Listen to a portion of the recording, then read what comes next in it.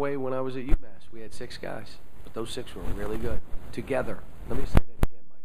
Together, they were really good. This team executed in the first half and then broke off stuff in the second half. And they went on their own a little bit. See, what happens is you get up now, it's my turn to do my thing.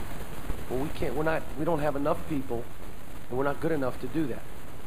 Those teams that play 6, 7 guys, hey, they told me here, I was with Odie Smith today. Coach Rupp played 5 guys.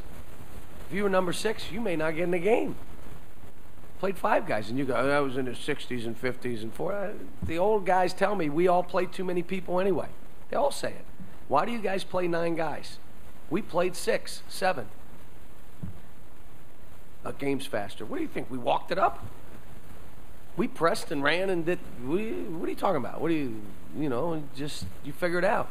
But the biggest thing is, teams that are you got to be an execution team. You got to do that for 40 minutes, and you got to finish people off. But this is good. One is we could be pretty good, and you saw it today. And then all the stuff that we need to get better at, I got it on tape. I can show them. And we still won. Yeah,